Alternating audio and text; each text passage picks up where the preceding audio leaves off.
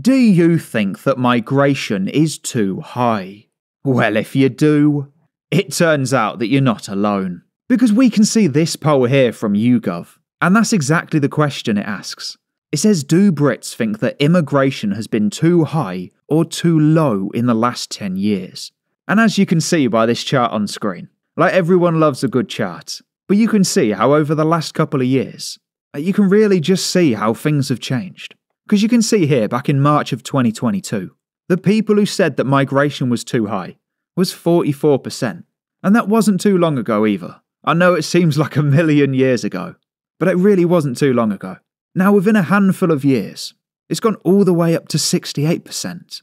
It just goes to show that people really are starting to wake up. And to be fair, I mean, at this point in time, you could say that we've gone past the starting to wake up phase.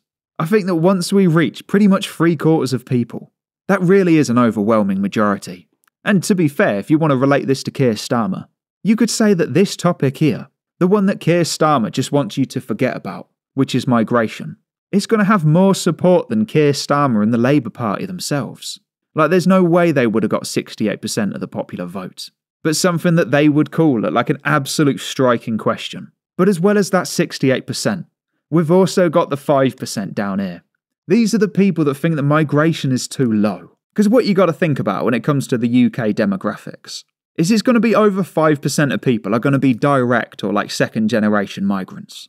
So that means that the people who have already arrived, they still want none of it and they still want to basically just shut the door. And I got to tell you, if this happened over 2 years, you can imagine where it's going to be in another 2.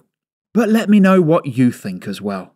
Do you think that migration is too high, or do you think that it's too low? And as always, thank you very much for becoming one of the 52,723 subscribers. This country has gone crazy.